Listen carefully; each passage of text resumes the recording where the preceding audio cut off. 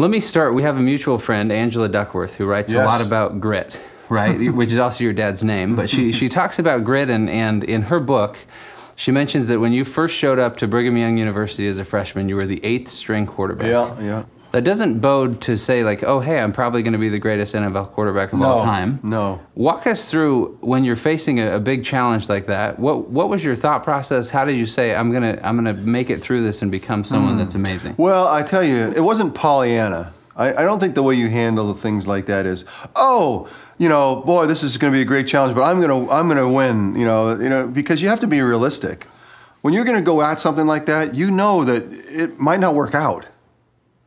It might not. I mean, Steve Covey was always, you know, as a guy that I always really admired, and he always said, like, how good do you want to be? Do you want to find out? You know, it was a question he asked me in a really pivotal time in my life. Do you want to know how good you can get? Because it might not be as good as you think.